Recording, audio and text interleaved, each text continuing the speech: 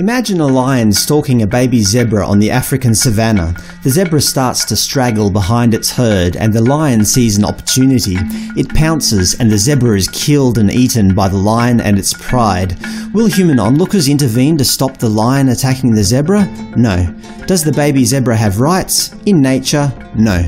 Imagine that the United Nations created a new document called the Universal Declaration of Animal Rights. It gave all animals a single unalienable right, the right to life. Go back to the baby zebra being stalked by the lion. Will the lion observe the new UN-declared rights of the zebra? No. Animals are incapable of observing any man-made rules. Will human onlookers intervene to stop the lion from killing the zebra? Well, if they did, they would be denying the lion its right to life. If it can't feed, it will die. Do animals have rights? No.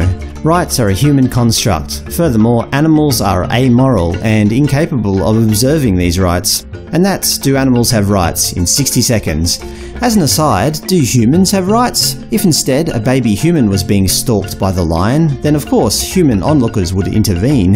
Humans have rights insofar that humans say they have rights. But this is not universally true.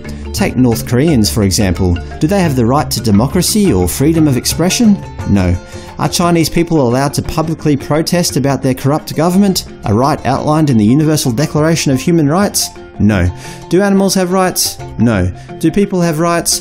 Barely. It depends where you live and how willing your government is to enforce those rights. Thank you for listening.